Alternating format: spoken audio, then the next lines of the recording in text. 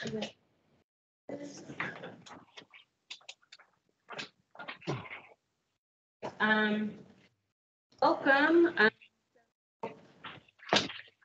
We have Dr. Matthew Johnson-Roberson, who Steve will give an introduction to in just a second. But there are people joining us online, and for those who can possibly see, we're actually having our program review right now. So we are joined by some of our NOAA colleagues as well as those from industry. So welcome to all. My name is Sarah Grazzi. I'm the outreach manager for COMIT. And thanks for joining us today for our October webinar. We do have 2 more to close out 2022. Next month, we'll be having a webinar about high resolution of mapping Arctic sea ice. And then we'll close out with our December webinar, which was supposed to be a September webinar, but had other plans. And that will be about socio-ecological functions of nature-based coastal protection approaches. In the chat, I'm going to link to our website, Twitter, YouTube page, which has archived webinars, as well as how you can sign up for our newsletter. And then for today's presentation, we'll have time for discussion at the end. So for those joining virtually, please keep yourself on mute for now, and then you can use the chat feature or to ask questions. We'll make sure to keep monitoring that. And then, yeah, so I will hand it over to our director, Steve. Thanks, and thank you to our speaker here. So I wanted to give a brief introduction to Dr. Matthew Johnson-Roberson. He is a director of the Carnegie Mellon Robotics Institute at Carnegie Mellon Institute in that coastal area of Pittsburgh, Pennsylvania. He's also a professor in the School of Computer Science there. He received his PhD from University of Sydney in 2010. He's held prior postdoctoral positions, including one at the Royal Institute of Technology in Stockholm, and also in the Australian Centre for Field Robotics. He co-founded a company called Refraction AI, which does autonomous vehicle delivery things. He's worked in robotic perception since the first early DARPA grant, which was a grand challenge, and its group focuses on enabling robotics to better see and understand their environment. So with that, very much appreciate Dr. Johnson-Roberson, and take it away. Thank you so much. I really appreciate the invite and excited to talk to everybody. I have been at a number of places that are landlocked, but continue to do underwater robotics. I don't know what that tells you about me. Perhaps I'm just stubborn. But University of Sydney was on the water, so that's Sydney is the one example, counterexample. So I'm going to talk to you today about some sort of examples from what we like to call field robotics, I guess, which is sort of the deployment of robotic systems. I'm going to focus for this audience on the underwater stuff. But lots of the same technology that kind of underlies this works in ground vehicles, self-driving cars, and aerial vehicles, and other fun stuff. But we're going to talk mostly about deep learning and mapping as applied to underwater vehicles. So I've been really lucky. I've been able to work on a number of really, really cool robot platforms over the years. Probably the more recent platforms we've been using are AUVs, autonomous underwater vehicles that look like these. So these are sort of torpedo-shaped AUVs. These are ones that I was using at the University of Michigan prior to coming here at CMU a little while ago. And, we've done a number of different things with them, but I'm going to just run through some of the sort of field applications and some of the type of data we're able to gather with it, and where I think sort of the science applications of that have been. So these vehicles were deployed for a marine archaeology project that we did on the southern coast of the Peloponnese in Greece. And so this was a project looking at a city that had submerged, a Bronze Age city that had been submerged for a couple thousand years. And at this point, it was just off the coast. Sea level rise due to kind of tectonic plate shift is what they believe, had submerged it. And then, it kind of just sat there. It was discovered in the 1960s, but then sort of left alone. And so this was sort of one of the first expeditions back to take high resolution samples. And so for us, this was one of the first development projects to allow us to understand how robots could be used in sort of the marine archaeological context to really understand and map sites at high resolution. So what you see there in red is what we did with a kind of robotic rig pushed by divers. And what you see in blue there is what we did with those torpedo-shaped AUVs I showed in the last slide. And really, this was done over 2 years, and the goal was to try to enhance and sort of augment what people were able to do by hand. So if you see over on the right there, that's an archaeological plan drawn by hand using survey equipment in the water, which is really the primary way that marine archaeology was being done, and in many ways is still being done, which is obviously very laborious and quite tough. And so what we wanted to do from a technology perspective is show how kind of AUVs could enable marine archaeology to cover much larger areas with much greater resolution. So what we assembled, which was the largest sort of 3D reconstruction of its kind for marine archaeology at the time, we took 200,000 stereo pairs and using a process called simultaneous localization and mapping, assembled those into one large-scale 3D reconstruction. And so there's sort of the overview of it. You can see the sort of scale markers down there on the bottom. But the ultimate, final resolution of it, you can see there's a scale marker down there for about 0.5 meter. You can see each individual stone and rock across at this resolution across the whole site, which we think is a really important tool. It just would simply you'd be unable to do without a robot or kind of robot-aided technologies. It's sat down there. If you ever get a chance to go, it's just off the coast. You can actually snorkel on it and see it incredibly well. It is being buffeted by the effects of climate change, so maybe go now before it's gone. I've also been really lucky to be able to work with a number of other partners that work on other large-scale marine vehicles. So this is a vehicle run out of URI, and what we did with this was, again, the same type of 3D reconstruction approaches. This was for a shipwreck in southern Turkey. Or off the coast of southern Turkey. And so it was a wooden ship. Obviously, all the wood gets dissolved over time, and all that was left were the clay amphoras. So what you see here are the amphoras that would hold wine or grain. And you'll see as I change a slide here that we not only gather imagery of it, but that's a 3D relief map of that same data. And then you can kind of zoom all the way in and see the level of fine detail we're able to gather on those kind of amphoras. And so you can see actually lines that were etched into the pots. And a little starfish hanging out there over on the left-hand side. So we got to do lots of fun diving alongside the robots when they're in shallow water, but it really helped us sort of think with marine scientists about how they would use some of this technology to augment what they already do. So as opposed to trying to replace them, thinking about ways of giving them tools. And so this is an example of a diver push set of tools. There's LED flashes out there on the edges, a pair of stereo cameras facing down, and then GPS when you're on the surface. And so again, thinking about how to use these tools along with kind of software packages to allow for large-scale 3D reconstruction. Again, another partner institution of ours, Woods Hole, has a Sentry vehicle, and we're able to put stereo cameras, downward-facing stereo cameras on that. So it's a deep water stereo camera rig with associated strobes to bring illumination. And with those, we're able to do these large-scale 3D reconstructions off the western continental shelf of the United States.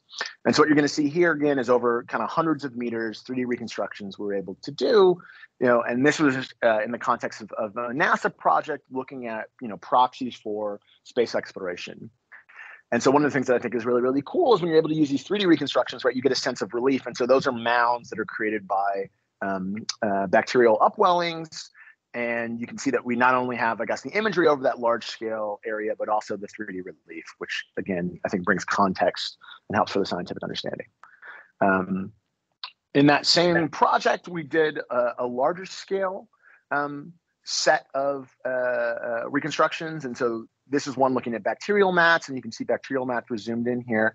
Again, in the context of this NASA project, thinking about sort of the future of space exploration and using the limited communication and kind of great depth in these environments as a good proxy for how we would look for life on other planets.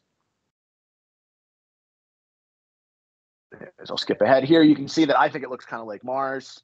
And as you see, kind of the 3D relief and kind of cool stuff. And again, most of the work we've been focused on has been benthic work, and now we're pushing mostly into much more deep water environments. So we're really focused on thinking about ways of enabling deep water 3D reconstruction as opposed to places where you can do this with other technologies. Okay, so I promised to talk about deep learning in this, and so how does this relate to machine learning and deep learning approaches, right? So quick refresher on deep learning. The technology has sort of advanced in quite a number of ways. You may be seeing in the news recently, lots of stuff about generative models, but certainly in robotics, one of the most influential kind of ways that we use deep learning has been thinking about object identification or classification. So, you can train a network to tell you where the bird is or the frog is or a person or a car or a helmet. How does that work? Well, you pass some training images in to a large network that have labels, and then you kind of train over some period of time by refining the weights to make those predictions. And then at inference time, you give it some novel image you've never seen before, and it tells you it's a truck or a bird or a cat or whatever. Great. Okay, so how does this work in practice? Well, it requires these massive amounts of human labels typically to do that task well. And so what you see here are images that come from the self-driving domain, where somebody has gone through by hand and labeled every pixel and said, great, all the pixels in blue are cars, all the pixels in purple are sidewalk, all the whatever pixels in green are trees. And that can take hours per image. And it requires these huge farms of human labelers to achieve those sort of aims. And so from our perspective, it seems like that is probably not the future, right? So the question is, how do we get away from that? And lots of sort of where the robotic industry has been focused on the deep learning problems has been in getting massive labeled data sets and then thinking about how to use them.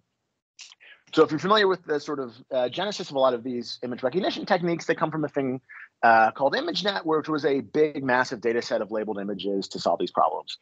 But what I would argue is there's a big divide between that and what we have in the sort of marine domain, which is lots of vehicles that are gathering lots of data, but certainly in no ways the size and volume of data sets that have human labels that you would see in an example like something like ImageNet. Okay, so robots, great.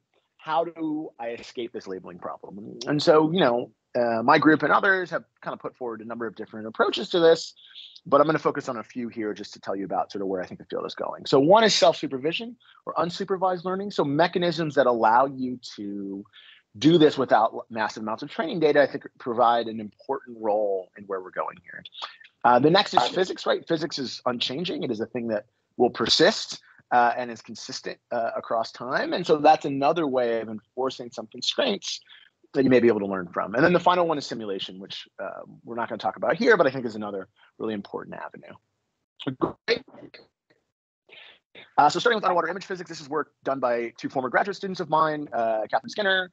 Katie's now an assistant professor at the University of Michigan, and Ji Lee, who's now a research scientist at Toyota Research Institute.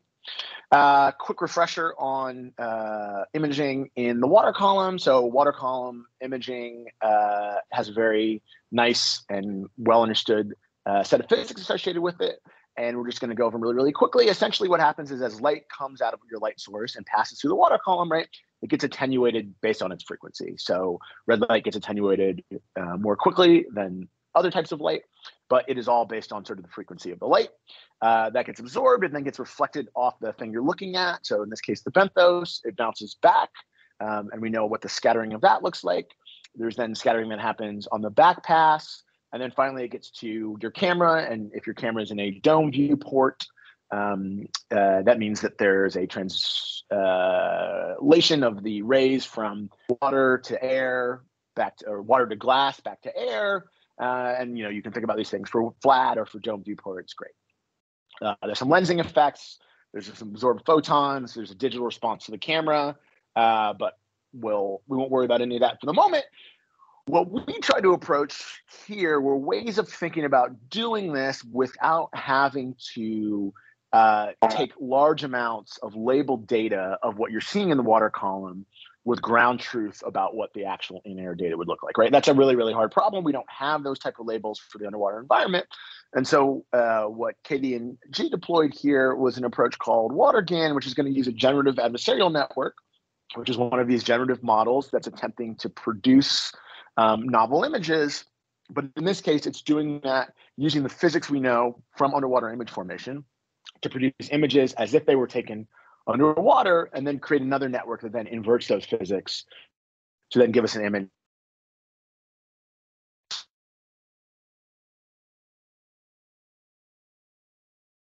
in air to an image as if it looks like it's underwater. Great. Well, the way that GANs work is pretty simple actually in practice. So there's two networks, there's a generator network and a discriminator network. The generator network takes some input, could be random vector of some form, and generates fake data. Then a discriminator network says, oh, is this fake or is it real? Looking at some real data that it has that doesn't have to be labeled, but just that you know it's real.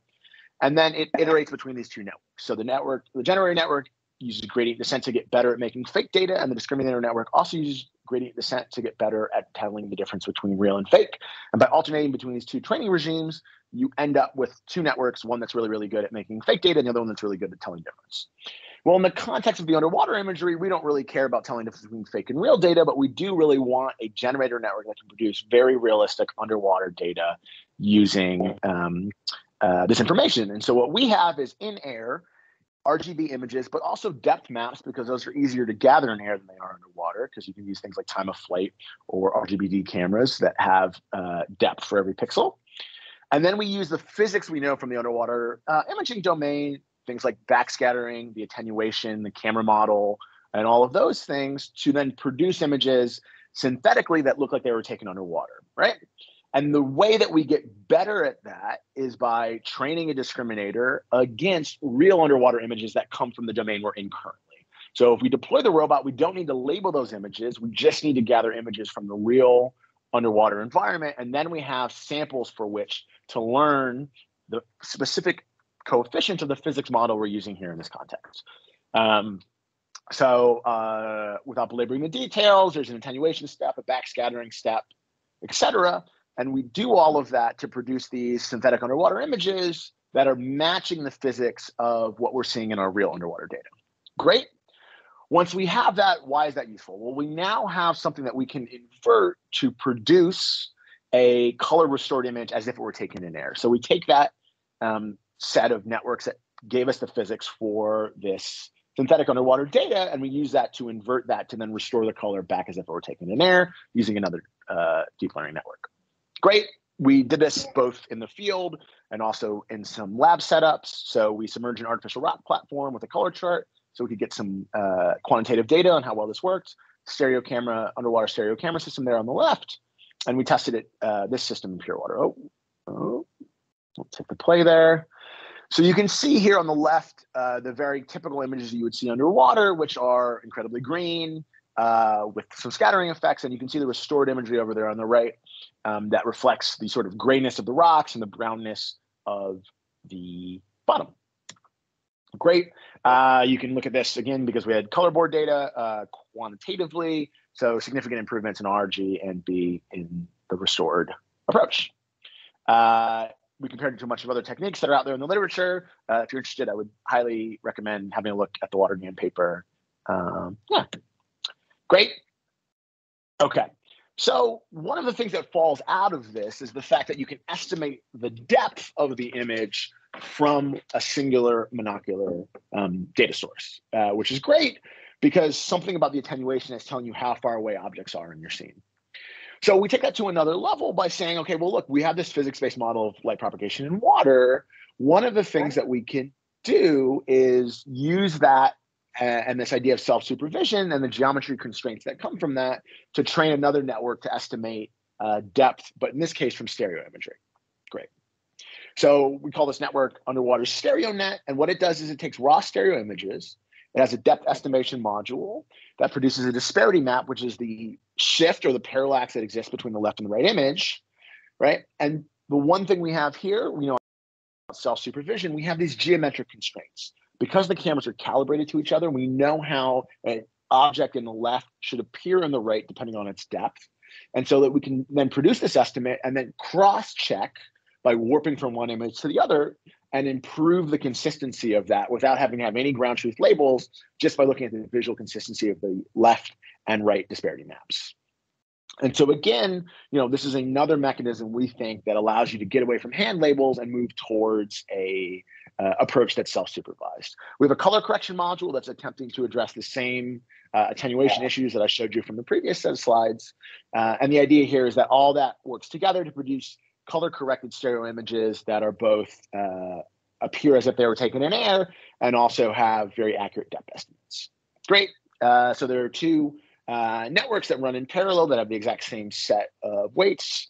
And they, again, estimate the left and right disparity images. If you're interested in the details, worth having a look at the paper.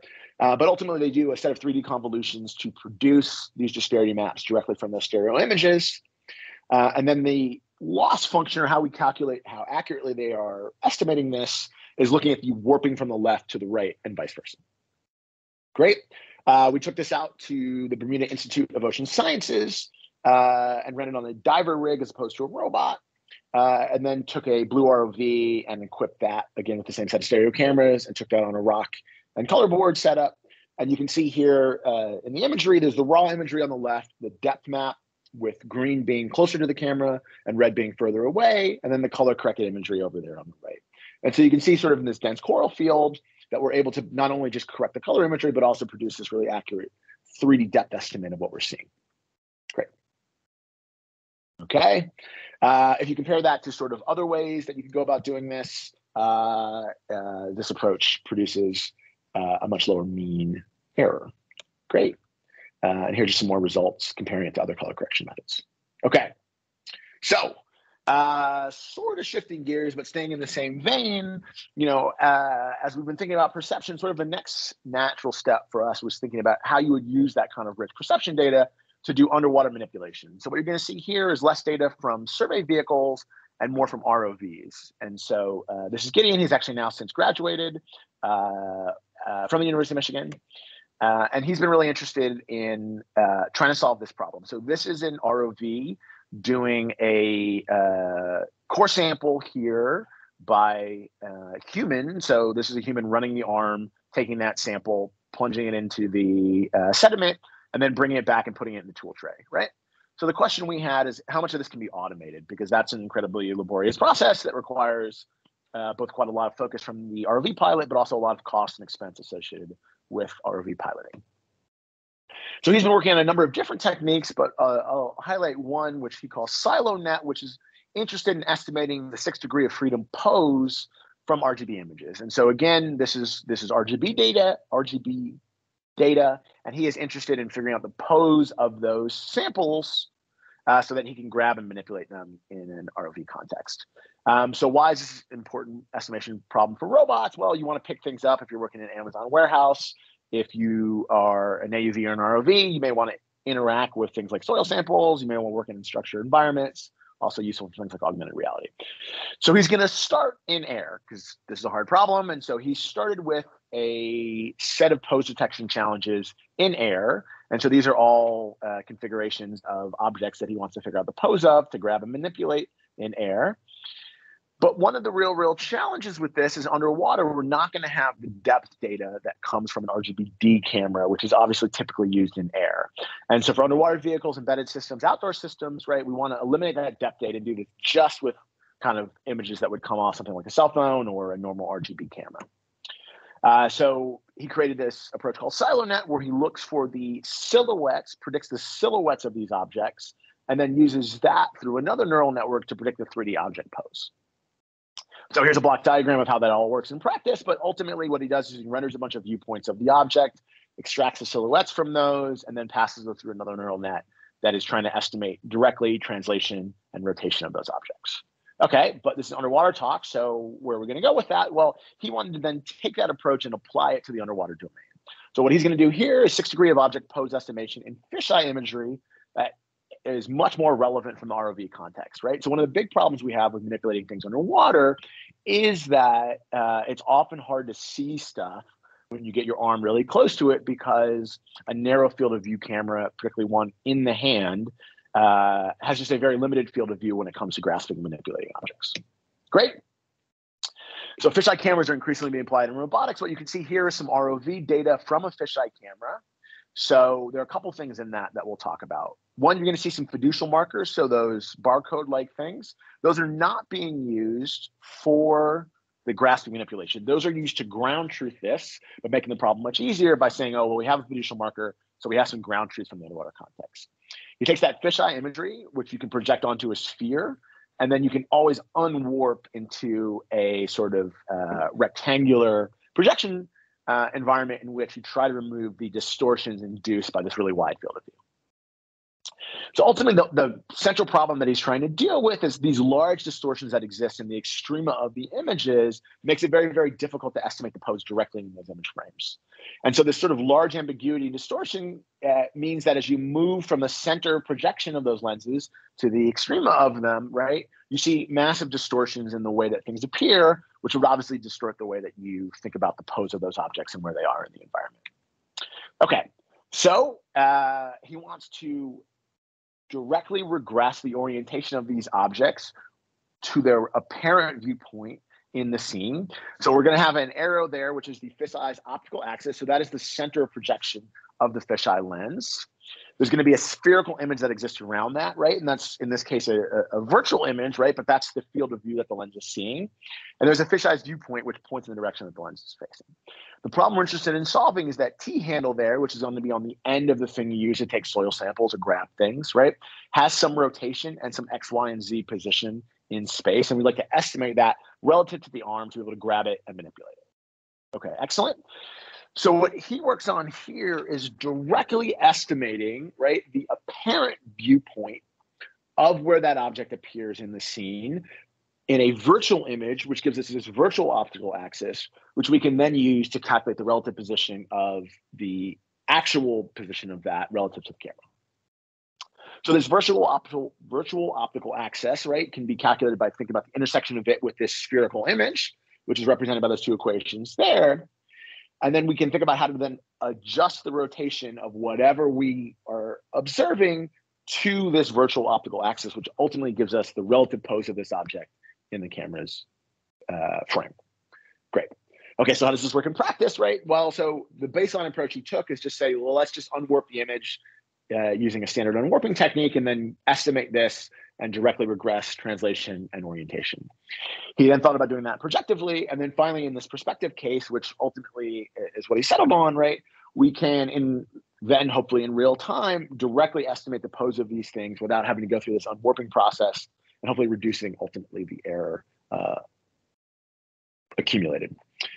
Okay, so he produced a data set here, which is maybe of interest if you kind of work in this space, where he used the fiducial tags in here to get ground truth by using an approach called simultaneous localization and mapping, doing what he called tag slam, and then finding the 6 degree of freedom poses of all the objects there. Okay, so can we use these ultimately to do underwater manipulation? That's the goal here. So he looked at two different sets of data. One, the Woods Hole handles, which were kind of pretty standard T handles that had a lot of specular reflections, which made them difficult to deal with. And then over there on the right, the Schmidt Ocean Institute handles, which were a little bit different arm, et cetera. Great. So here you can see camera data coming back from the real system. And those axes drawings over there on the right show you the relative position of the arm to those targets in the data set that he used, right? So this is just for ground truth. This is what he was using to be able to figure out if we're doing this well. Okay, great. So this is his system trying to augment that, right? And so here you can see the reprojection of the 3D models of those pose handles back into the scene. And so you can see that if you're estimating those pose handle positions well, you're going to be able to then figure out where they sit relative to your camera's position very, very accurately. Okay, great. And so you can see as the camera moves around, right, the relative positions of those 3D models in that highly distorted imagery, he's able to still estimate. Okay. Great. So this is the whole system working together. What you see there in the 3 images over there on the right are the dynamic real-time estimates of those T handles in the image frame relative to the arm, which can then be used for grasping manipulation.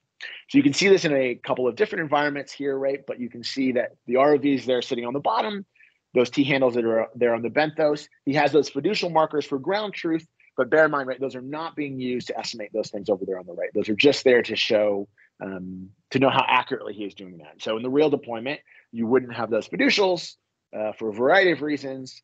And the hope is to be able to do this all closed loop in real time.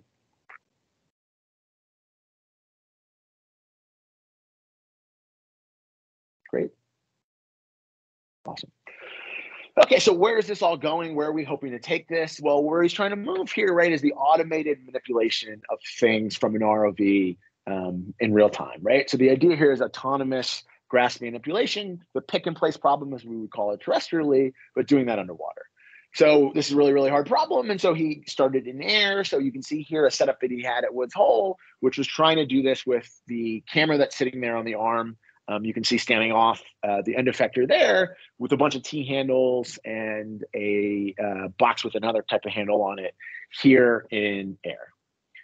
Okay, so his ultimate goal, right, was to do this in water, though, right? So he was able to mount stereo cameras here on the vehicle and then have a fisheye camera wrist mounted on the end effector of the ROV's arm, with the ultimate goal of doing both stereo reconstruction, right? So lots of the techniques we were talking about before, thinking about how do I do this 3D reconstruction in real time, doing all of that, doing it underwater, and then using that information to, in conjunction with the T-handle estimation, to grab things, to avoid running into stuff, and to pick and place or to take samples autonomously, closed loop in this environment.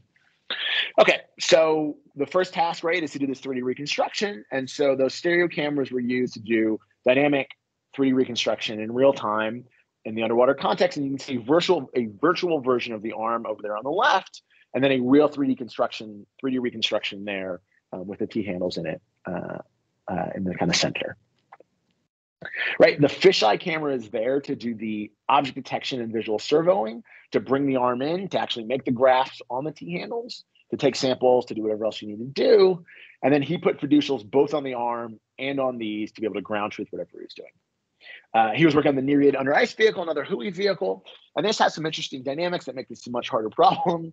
From a grasp manipulation standpoint, the Nereid under ice vehicle has these doors that open up that have their cameras on them and the arm that sits on these doors. And so as opposed to being rigidly mounted to the frame of the ROV, they sit on these doors. And so their relative position relative to the body frame of the ROV changes. It's never to make the problem too easy.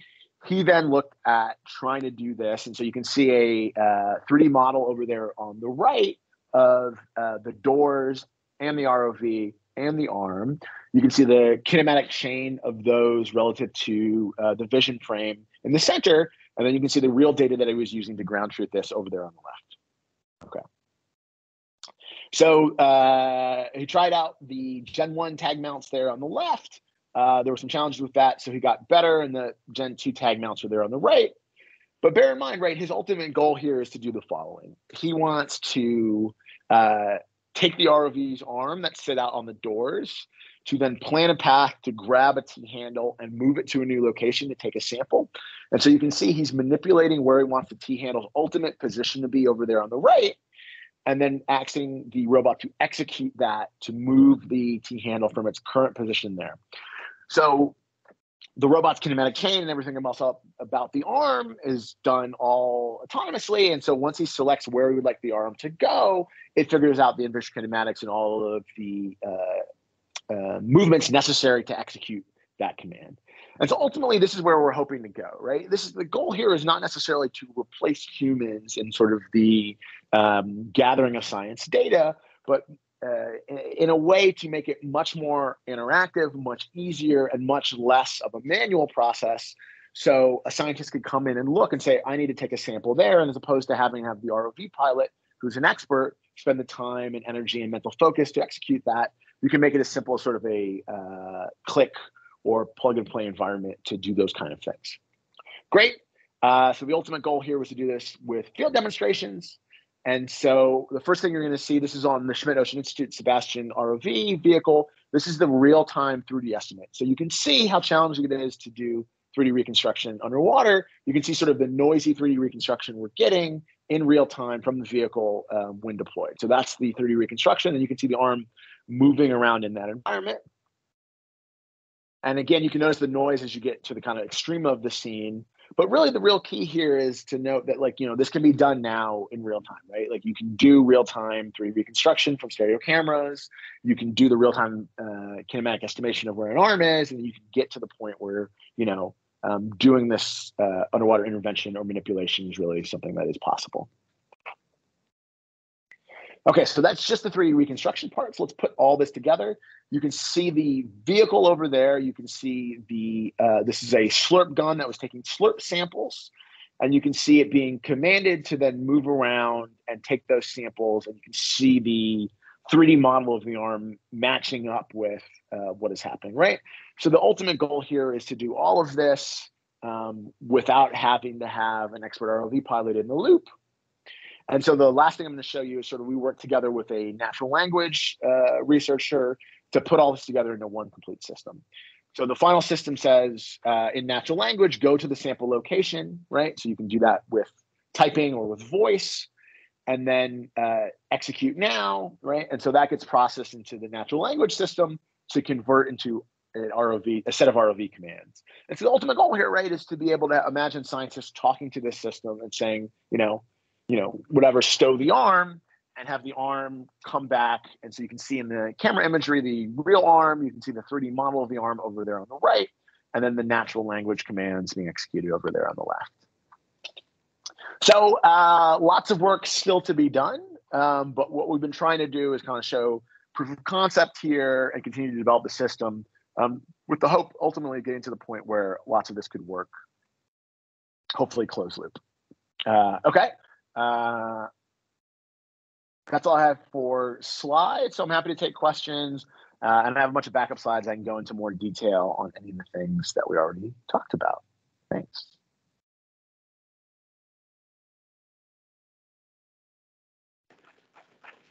Thank you, Matthew. Very interesting presentation and really kind of cutting edge stuff. I'm wondering if we have some questions from either the in-person or the online audiences.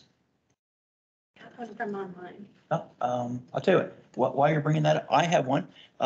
So really appreciate that. The first part of your presentation was a lot about the interplay between the attenuation of various light spectra and the identification, from optical images. And so many of the problems we have in the semi-tropical world are that it's not only light attenuation with depth, but the turbidity of the water itself. And so I'm wondering if there's analogs from the optical world that might be in the acoustic world, in terms of, doing the same kind of image identification and manipulation. Yeah, totally. So,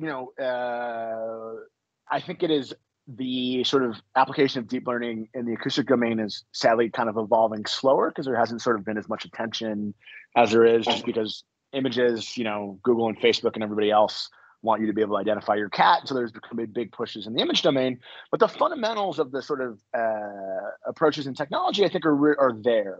So, I've seen two things. One, right, is that there's a lot of really good and sophisticated work that's being done by acousticians and others, right, to continue to develop better imaging systems that try to address lots of the issues with turbidity in the water and other challenges. But I have seen more recently lots around sort of deep learning based identification techniques on acoustic image. Everything from side scan to multi-beam to synthetic aperture, really across the board. And the underlying approaches are really similar in the sense that if you have a large and extensive training set, the problem is really solved. So if you have tons of label examples, you can do this now in real time very reliably. I think the larger, more interesting research questions is when you don't. And so lots of people are thinking about how do you use really, really small amounts of labeled data to then be able to recognize targets you've never seen before. So that can be everything from shipwrecks to, the Navy wants to look for mines to, pipelines to geological features for, marine geologists to different type of sediment and other kind of backscatter properties for all kinds of other applications. So that's progressing a lot. I think, again, where some of the interesting research questions are around how to do it with small amounts of labeled data.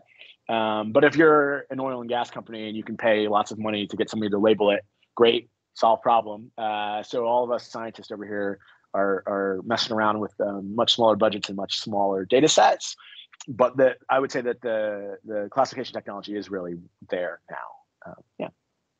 one of the reasons I asked that question is, so I'm a fish guy. So instead of having a fixed target on the bottom, you Sure. actually have a moving target from a moving platform in murky water.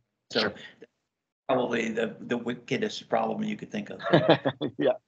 No, but I've seen really great work on 3D sonar data in also in time, and then classification of sort of fish schools all the way down to the counting level.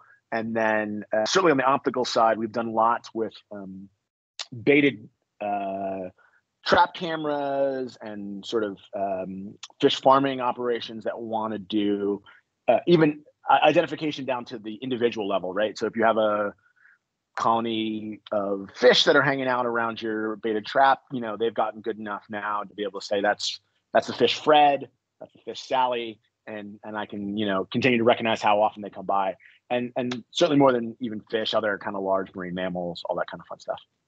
Fred goes to the slaughterhouse, right?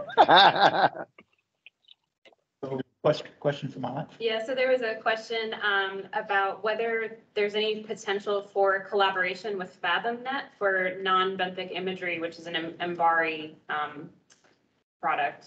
Yeah. So we know the FathomNet people. My old lab at Sydney has another competing network called Squiddle, and what I understand from where that all is that there was just a big workshop in Europe whose name escapes me like a couple months ago, but all those sort of different organizations are trying to figure out how to create portability between the label sets from those different sort of inputs. So the Squiddle folks have been working sort of in the Australia, Asia region. I know the FathomNet people, and they've been doing obviously lots of great stuff over in MBARI. And I know they're all talking to each other and kind of export. And we have a new NOAA project that's kicking off right now, and they're really interested in figuring out if, again, sort of these labels and other things can be put in there. The central problem, again, just to my mind, is definitely not I think the systems are getting much better, and it's really the sparsity of labels we have, right? So even if you think about mid-water column stuff, fish, everything else, you know, and FathomNet and other things are going towards this. You know, some scientist in their lab does the hard work to label some data, and then they put it up on FathomNet. That is great, but we still have, the data sets in like a self-driving context will be on the order of hundreds of millions of labeled images, and we often are talking in the 50 to 100 range. And so in the marine context, and so it's still a really challenging, I think, problem for the field. And so I think we need to think about how do we want to work, particularly with, if we're talking about visual data, how do we want to work with that to figure out ways of getting, lots of other things we were talking about, getting away from having to have a significant number of labels, because I just think we're never going to get there, right? We're just the economic imperatives to label 100 million fish images or jellyfish image or whatever they're not there. And so not that I don't think they should be, but we have to figure out how to work with, I think, the constraints that the science community has. And so I think that there's some real interesting research questions to be answered there. One of the potential applications that I've talked about with my colleagues in the survey at are here is they create massive amounts of multi-beam sonar imagery. Mm-hmm. And interested in object detection, for example, like where is there underwater piling, which is a constraint to safe navigation, and can you automate the process of potential hazard identification in these sort of massive amounts of data? You might comment on that as an enterprise. Yeah, no. Look, the ability to do pretty powerful identifying classification, particularly for multi-beam, is really good. And so I think what it really comes down to is figuring out, how to look at that data and either do one of two things. Either, again, have enough samples of whatever you're interested in finding and other examples of it that you can do it in a supervised way. and probably more importantly, one of the kind of open research areas that I think is really useful for us to think about in the marine context is this idea of sort of recognition of novelty or identification of something unusual, right? So if you're looking down with a multi-beam, you're mostly looking at sediment, right? Nothing super interesting. Maybe there'll be a few things down there, but and the ability to filter through that data and automatically recognize what should be flagged for human review, even if it's just for human review, that is a huge set of tools that I think is really important for us to have because as I'm sure any of your graduate students could speak to, if you just stare at the data that comes back from any underwater vehicle, you're mostly looking at nothing, right? It's just a lot of nothing. And if you're looking for a piling or a shipwreck or whatever, and you're looking at mostly mud and sand, I would love to save many grad student long nights and think about how do we filter that for automatic review. Yeah, actually, you got a few smiling faces here of people. Very good. So this is a question about the first part of your talk about that color rectification work. So do you all test to see sort of at approximately what altitude above, like off the bottom, that is not usable anymore, and then at different levels? Yeah. So the challenge for the optical imaging obviously is sort of what's sort of max altitude. We nominally run those most. So even the archaeology robots, those big 3D reconstructions I showed you, those range anywhere between sort of 1.5 meters to, in the sort of large scale ROV context, maybe 5 or 6. There's several Japanese ROVs that they've been running in clear, really, really deep water, and they'll get up to sort of 8 or 9 meters. It's the same as if you were diving, right? The visibility obviously varies quite significantly. We're doing a lot of work on trying to address the challenges of turbidity and backscatter in the water. So, you can do a lot from a geometry perspective. And so if you're building one of these systems, moving the light sources as far away from the cameras as possible helps quite a bit, right? So if you have your camera here and your light source here, your light source fires, and then all of that backscatter comes directly back into the camera. That's bad. So the further away you can move the light sources from the thing, obviously you're limited by the physics, like the physical model of whatever your vehicle is. But a lot of that work is trying to design away the challenges of turbidity and maximize visibility. Then the second thing that we're just starting to get into, and a graduate student looking at now, right? If you think about moving through time, right, you're taking a number of different images looking downward, and the photons that are hitting things in the water column and causing the backscatter, which is limiting your ability to see to the bottom, that's a stochastic process, right? So not every single photon is going to hit something in the water column and come back. And so as you move through time and you move through space, the more you can accumulate information about what is coming back from a photon perspective, the more of the sort of removal of that you can do, right? You're still not going to be anywhere near what you can do with acoustics, obviously, because the physics are really, really different. But so we are looking at that problem, trying to do whatever we can for image restoration. Color is an important part of that. Most of that work in the archaeological context and in the tropical marine context is in fairly clear water. And so that obviously buys you a lot. If you're interested in optics, my first suggestion is study your problem. That can be done in tropical or semi-tropical or whatever, or really deep, right? That's the other place that you see really great clarity. So a lot of the RV work or AUV work we've been looking at is trying to do studies in super deep water where you have much less turbidity, just because there tends to be much less dynamics in the sort of marine context. But sorry, long answer, 1 meter to 6 meters is typically what we see. Hopefully that helps. And does this is going to show my ignorance in this field, but does that also work best with a 90-degree image, or can you also do it with something that's like more at a 30 to 45-degree angle? Does that have any bearing on that method? No, that's a great question. No, so I mean, sort of all these techniques can be done on sort of these varying fields of view. The greater the field of view, typically the higher distortion, and so the more work you need to do to restore imagery that looks as you would expect it underwater, right? So you saw those fisheye imageries, they're fairly heavily distorted as you reach the extreme of the image. And the sort of ways around that, or the way that you sort of buy yourself out of those problems is typically by gathering a series of images such that the effective resolution in any part you care about on the ground can be fairly high. But we've done everything from fairly narrow field of view lenses, so down to maybe never as narrow as 30 degrees, but 45 degrees. And bear in mind, you lose field of view, right, when you go through the viewport, right? So if you have a 45-degree lens, it's going to be narrower as you pass through the interface to the water. But we'll do things from 45 degrees up to what you saw there, which is, I don't remember off the top of my head, but closer to 180 degrees on the fisheye, maybe even higher. So I have kind of an off-the-wall question, and it relates to your answer to Sarah, and that is, in some towed camera work that we've done, we've actually gone to black and white cameras because the problem of color distortion and whatnot, Sure.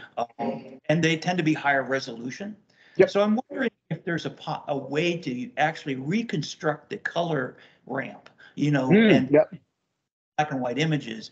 Maybe if you had some kind of color bar that you could standardize or something like that. Yeah. So yes. Well, I'll give you two answers. So one, just speaking to the black and white camera. So the reason you're seeing that typically is the cameras we deploy, the machine vision cameras that you would probably deploy on a towed camera. The color ones are going to be bare pattern for the most part, which means that they have etched into the lens an RGB pattern. So effectively, you have a quarter of the effective resolution because you are reconstructing from a pattern of 4 back to 1 color pixel. So a grayscale camera, a black and white camera doesn't have that problem, right? So you have a higher effective resolution. Now you can get around this by just putting a higher resolution camera in there, but obviously then there are data problems and you have to deal with a huge volume of data. And so anyway, now to your second question, which is perhaps even more interesting, yes, people have been doing reconstruction of color from black and white imagery. Now the challenge is that you're missing the data, right? Like you simply haven't observed it. And so the way that typically works terrestrially is that these deep nets get really good at what we call colorizing imagery because they've seen tons of examples of things. So networks now can actually take a black and white image of a street scene and make the trees green and the bark brown and the road asphalt colored and the cars essentially a distribution of normal car colors, so red, blue, green, whatever. The challenge is that those are really, really highly structured scenes. So the one issue you face in the underwater context is if you don't know what you're going to be seeing, the ability to know what you saw and to reconstruct it can be quite difficult. And then the other thing I'll say just on that axis is that a thing that we've been looking at, and I would highly recommend, if depending on what you're looking for, is to think about multispectral imagery and even hyperspectral, well, less hyperspectral, but multispectral imagery, where you say, I'm going to be interested in these bands, and it's more than just RG and B. I'm interested in these bands, and particularly if you're looking for biological organisms, there can be quite a bit of advantage there because they tend to, if you're bringing light, they tend to only reflect in these sort of various parts of the color spectrum. But yes, so yes, you can reconstruct things, but not if you don't know what you're looking for and have never seen it before. It's really hard in those contexts. I don't know if that helps. It does, actually. Any other questions for Matthew? Any more online? If not, we'll give you back a few minutes of your time. Really, it was great to chat. Yeah, really appreciate the invite, and I always love talking about underwater stuff with people. So enjoy the rest of your day, and thanks again for inviting me.